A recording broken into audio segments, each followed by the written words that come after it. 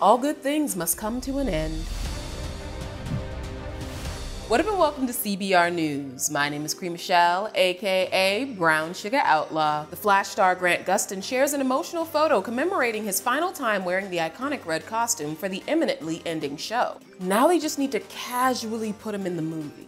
The photo, posted to Gustin's Instagram story, showcases a bittersweet selfie taken by the star, showing him in Barry Allen's signature crimson-colored speedster attire sans mask and gloves, with a look of uncomfortable resignation on his face. The accompanied caption reads, "Last first time putting on the suit for the season," indicating that the image represents one of the last days at work on the set of The Flash, which concludes its run with an abbreviated 13-episode Season 9 run next year. The Flash Season 9 is scheduled to premiere on the CW early 2023. Alright y'all, once again my name is Michelle, aka Brown Sugar Outlaw. Be sure to check out CBR.com, the go-to source for comic book and superhero movie fans.